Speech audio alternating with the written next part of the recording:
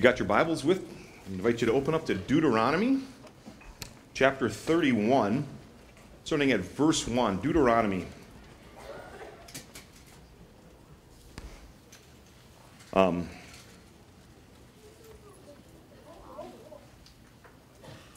Fifth book of the Bible, Genesis, Exodus, Leviticus, Numbers, Deuteronomy, beginning of the Bible, Old Testament.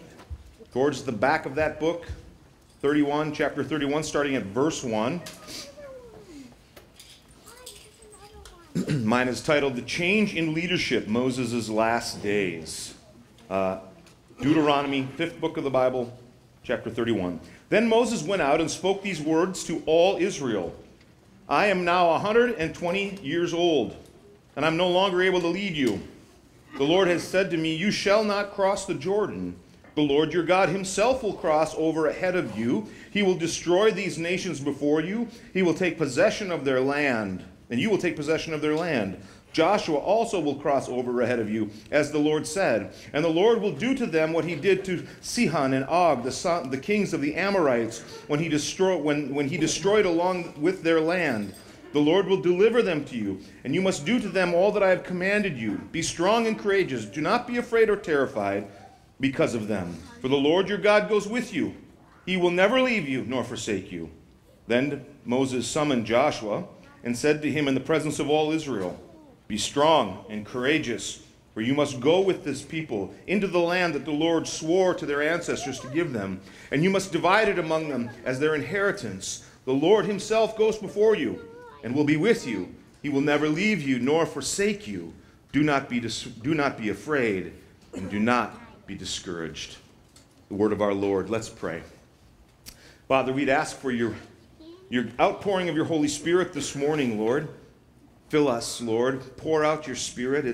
It's in the working of the Holy Spirit that we're united and tied to one another. It's in the working of the Holy Spirit, Lord, that your word comes alive, Father. It's in your working of the Spirit that as your word comes alive and as we gather in fellowship to encourage each other, we receive faith and hope through Jesus Christ. And so, Father, pour out your Spirit this morning. Minister to our hearts and our minds. Meet us where we're at and fill us. We ask it in Jesus' name. And all God's people say, well, it's 2018, and it's our hope that this year would bring you into deeper relationships with God, with fellow believers, and with non-believers. The church in Christ, we are built up. We are built up by the power of the Holy Spirit, and that building up happens through relationships. First, our relationship to God. We are fed and fueled, empowered and strengthened. We are corrected and encouraged. That's where it all begins, with our relationship to our Lord. And it is from that primary relationship to our Father in heaven that our life flows, that our relationships are fed and ordered and understood. So, through Christ and the outpouring of the Holy Spirit, we who are the church are connected to one another. We encourage each other. We hold each other accountable. And we lift each other up. And along with our fellow believers, it's by God's calling and connecting that we are placed in relationship with non-believers to be hope, to be grace, to be forgiveness, and to be love, to bring Christ into the lives of those around us. So it's our prayer in 2018 that it can be a time of renewal for our relationships. With that in mind, we've decided to spend a little bit of time at the beginning of 2018 talking about New Year's resolutions. But not our resolutions, which usually end up faltering or failing. Amen. But rather God's resolutions to us. God has made promises to us that literally transform us and our relationship both to Him and to others. God's resolve towards us is powerful. When we ground ourselves in these resolutions, these promises that God has made towards us, we can step out in hope. We can live in peace, and we can minister in power.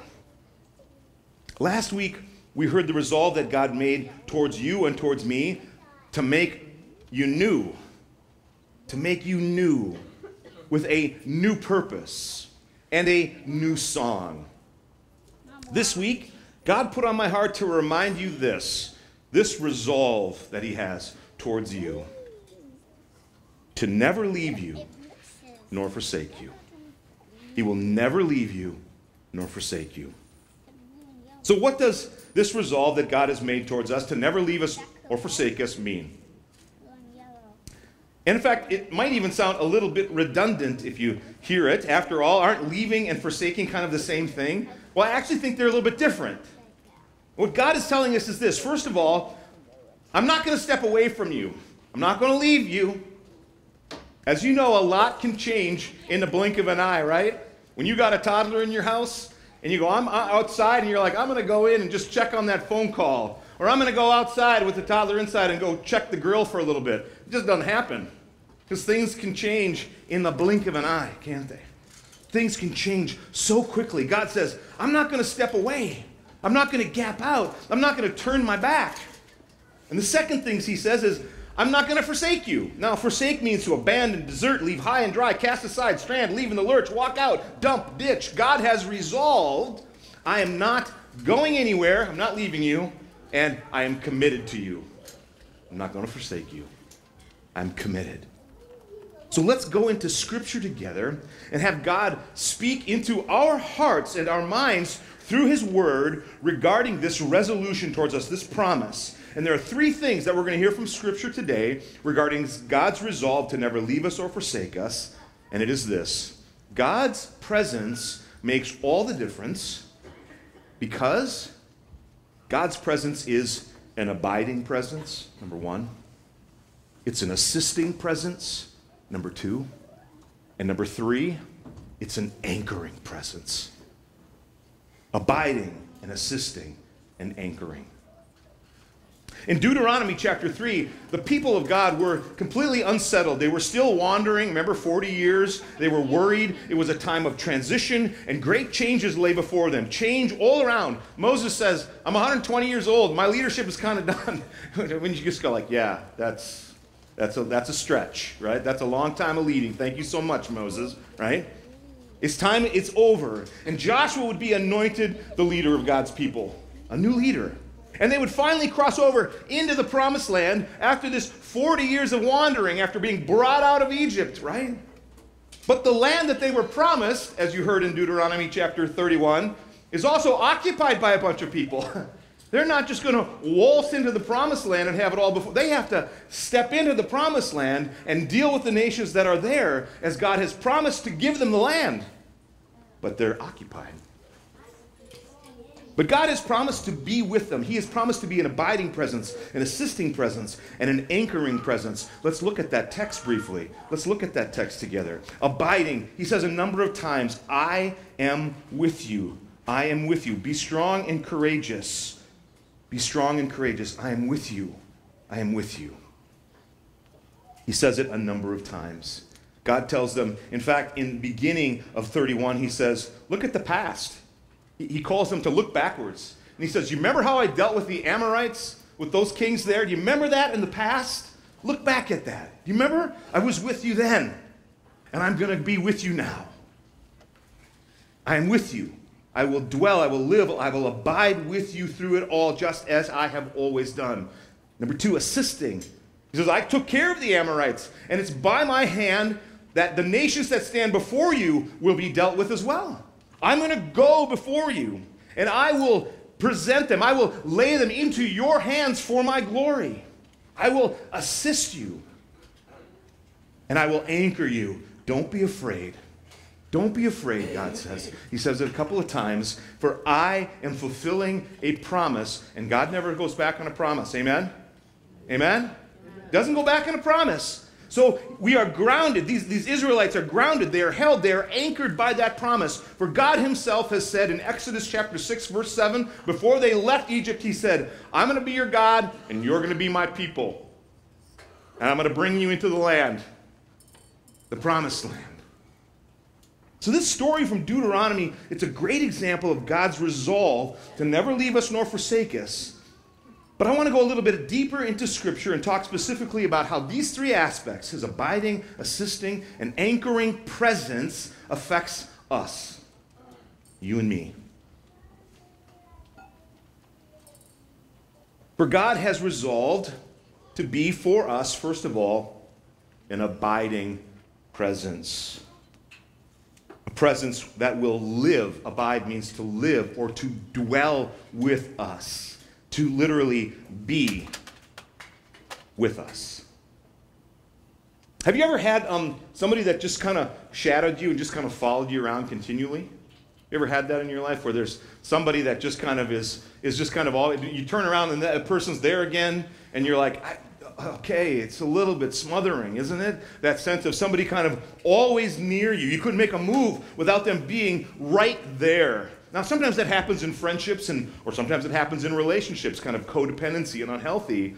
But one of the places that I used to see it quite a bit was when my girls were really, really little, and I'd be trying to just get something done, with some tools and some things on a little tray, and I'd be trying to work, and they'd be swarming around me, and I'd usually be like, okay, let's go to the hardware store, come on, and I'd pack them all up, and the four of us would go over to the hardware store, and I'd, herding cats, just trying to get some stuff done, and usually somebody at the store would say something like, I see you got your help with you today.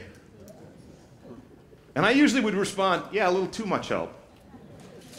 Almost too much help, right? I mean, it just gets to be too much. Having someone who is sort of hanging on you with you all the time isn't great. It isn't great unless their presence makes you better. Brings you peace and power, causes you to be more effective, more loving, more forgiving, causes you to live with a purpose. Then that presence makes all the difference.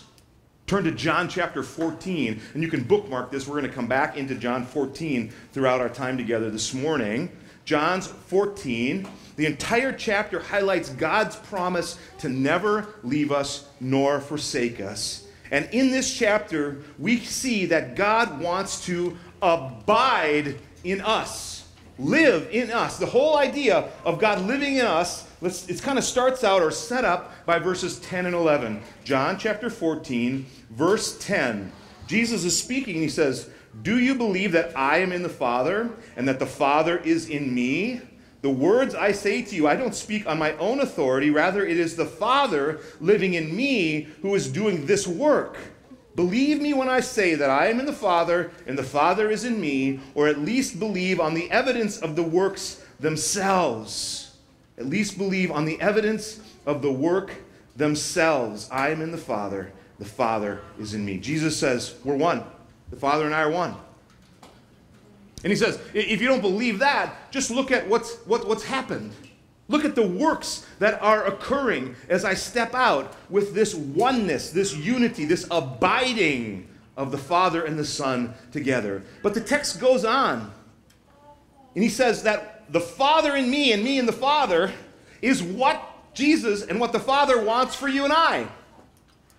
It's what he wants for us. Look at verses 16 there of John chapter 14. Verse 16 of John 14. "I will ask the Father, and he will give you another advocate to help you, to be with you forever, the Spirit of truth. The world cannot accept him because it neither sees him or knows him, but you know him, and he lives with you," and underline it, will be what? He will be in you. He will be in you. And I love this. "I will not leave you as orphans. I will come to you. I will not leave you as orphans." The Father and the Son and the Father, the Spirit given into the people of God that we might be united to the work of God. We are one with the Father and the Son through the power of the Holy Spirit. Which then when we hear the promises, like Jesus promises at the end of Matthew, chapter 28, verse 20, when he's giving the Great Commission to go out, at the very end of Matthew chapter 28, Jesus says something amazing. He says, "And remember, I'm with you," what? Every once in a while, I'll show up and check in. Right? No. "I am with you always, even to the end of the age." Even to the end of the age. That makes no sense unless we see John chapter 14 and the truth that the Lord is pouring into us a Spirit that dwells in us, that never leaves us nor forsakes us, but is at work always to the end of the age. No matter where you are led or where you find yourself, no matter what you face, no matter what you might feel, God is with you. God's abiding presence. That's a promise. That's a promise. So not only are we promised God's abiding presence when God says that he will never leave us nor forsake us, we are promised God's assistance, God's assisting presence. Last week we read Isaiah chapter 43. This week I want you to look at Isaiah chapter 41. And if you don't have this underlined, I'd invite you to underline particularly verse 10. But Isaiah 41, verse 8. But you, Israel, my servant, chapter 41, verse 8 of Isaiah, Jacob, whom I have chosen, your descendants of Abraham, my friend, I took you from the ends of the earth, from its farthest corners I called you. I said, you are my servant. I have chosen you and have not rejected you. So do not fear, for I am with you. Do not be dismayed, for I am your God. I will strengthen you and help you. I will uphold you with my righteous right hand. I am with you. But not just an observing, watching. This isn't just God kind of on the sidelines seeing how we're doing. This is an active and abiding. I will strengthen you and I will help you. Anyone here need a little bit of help in their spiritual life? I do. Our faith journey isn't one that we do alone. You are not on your own. This isn't by your lonesome. You see, it isn't accomplished, this trusting in the Lord, this faith journey that we're on. It isn't just accomplished by ourselves in our head. This isn't an academic pursuit. The faith journey that we're on, it doesn't come to fruition in our emotions that we feel God all the time. It is a work that God promises to do and to accomplish in us as we seek him. I will strengthen you and I will help you. God's assisting presence is a promise. Turn to Hebrews chapter 13. Hebrews chapter 13, starting at verse 5. Hebrews chapter 13. Well, actually, let's start at verse 1.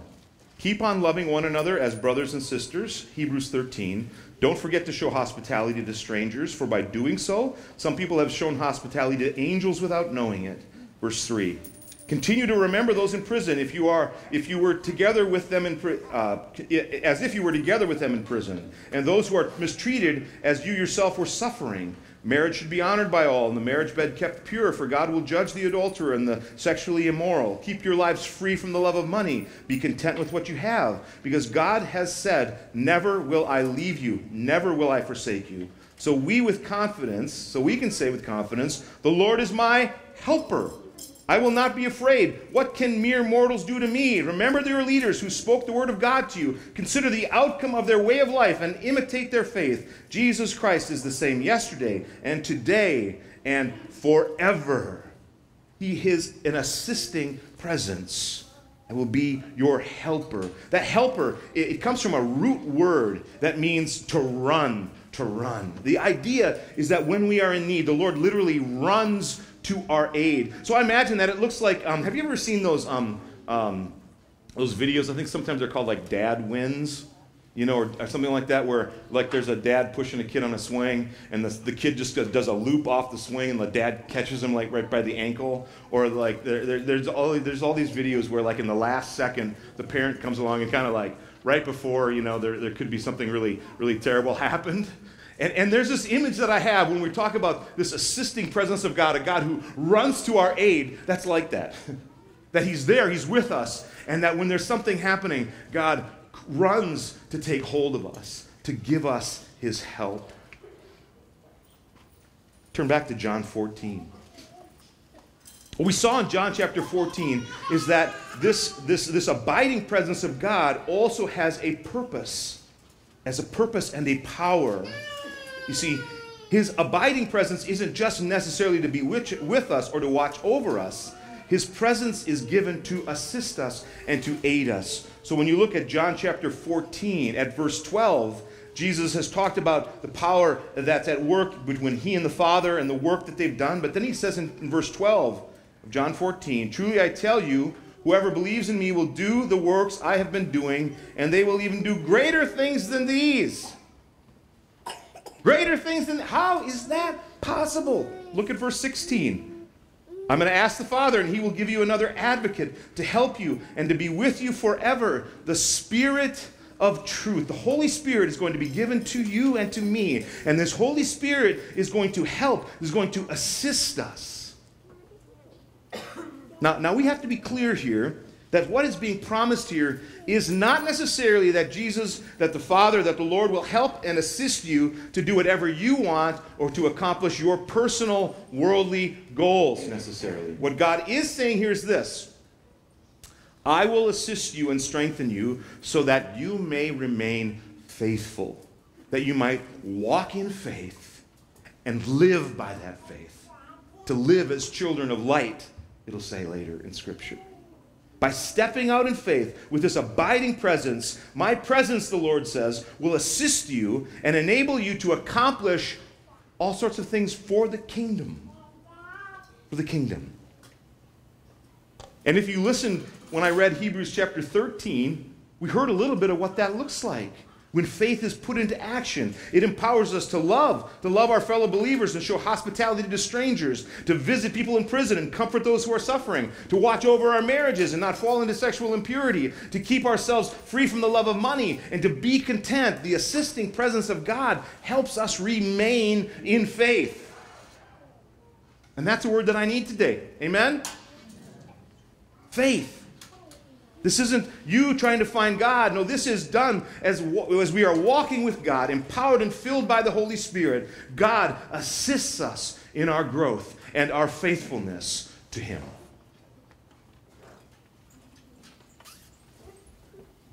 When God says that He will never leave us nor forsake us, we are promised God's abiding presence and His assisting presence. And finally, God resolves to be an anchoring presence in our life. Have you ever been in the ocean and just been kind of twirled around and beaten up in the waves?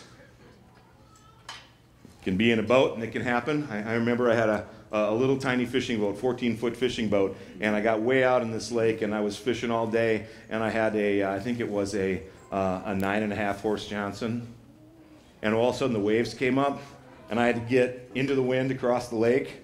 You know, and I remember pointing the boat. I was practically laying down and just, and I was going doosh, gadoosh, gadoosh, and I'm like looking at the shore. I'm like, I'm going nowhere. I am not getting anywhere. Or maybe you've been body surfing. I was body surfing once in Thailand, off the beautiful beaches in Thailand, and I don't know what the waves were doing, but all of a sudden I got twirled around, and I didn't know if I was up or down or sideways, and you're twirled around. That's really scary. It's really scary. Or have you ever tried to fish without an anchor and hold the spot? If you get on a big school of fish and you're just desperately trying to troll backwards and get to that spot again to do what you want to do and to be able to be effective in fishing? Well, here's the thing. In Jesus, we have an anchor. Our anchoring presence keeps us from being crushed against the world's rocky shores and thus falling into despair or fear or faithlessness. And this anchoring presence that is ours through Jesus Christ gives us the ability to hold our ground when the tide or the undercurrent of the world are taking others down around us. In Him we are held because we are His. I want to just share with you a few places in Scripture where we hear about that anchoring presence, the promises that God has for us. From Hebrews chapter 6, verse 19, Hebrews chapter 6, he says, we have this hope. This hope is, he's talking about Jesus Christ. We have this hope as an anchor for our soul, firm and secure. Firm and secure. In John chapter 10, it says this at verse 28. I am eternal life, and they shall never perish. I gave them eternal life, and they shall never perish. No one will snatch them out of my hand, Jesus says. My Father who has given them to me is greater than all else, and no one can snatch them out of my Father's hand. I and the Father are one. In John chapter 6, verse 37, all those the Father has given me will come to me, and whoever comes to me I will never drive away. For I have come down from heaven not to do my will, but to do the will of the one who sent me. And this is the will of him who sent me, that I will lose none of all that he has given me, but raise them up on the last days. but raise them up on the last days. I will lose none. We have an anchor. Amen? We have an anchor. This world can beat you up, and you can feel unhinged, and you can feel tossed, and you can feel disoriented. You can lose your sense of direction, or your sense of purpose, or your sense of value. That's why we need an anchor. That's why you need an anchor. Have you ever seen an ocean-going vessel that didn't have an anchor? Have you ever seen one? No, because there isn't one. It would be crazy to try to come into port and try to stay where you're supposed to stay without an anchor and the rocky shore so close. We don't know what the winds are going to whip up. And we all need an anchor too. The rocks of doubt and fear, the cliffs of faithfulness are all around us, and we need to be anchored and we need to be held. And the crazy game that Satan plays is usually on those people that are struggling the most. And they buy into a lie that the anchor is the problem. God doesn't exist. God isn't good. God doesn't care. It's not true. If you lose your anchors, what do you got? You're adrift. Exactly what Satan wants. And so I invite you this morning to come into the loving arms of your Savior, Jesus Christ, and discover once again that God's presence is an abiding presence. It's an assisting presence. It's an anchoring presence. And because of this truth, because of this, we can celebrate and give thanks to God, because God has resolved out of love for you and me that He will never leave you, that He will never forsake you. Never, ever. That is a promise. Let's pray. Father, we need this promise this morning, because so often we fall into going it alone. And we come up against our own insecurities or inabilities, our lack of will or focus, and we get lost. Lord, we need your abiding, assisting, and anchoring presence in our life. Come this morning, Father. Take hold of us. Help us to trust what you have spoken over us. You're never going to leave us, and you're never going to forsake us. And so this morning, Father, we celebrate and we give thanks and praise to you for your resolve and your promise that makes all the difference. We ask all of this in Jesus' name. And all God's people say,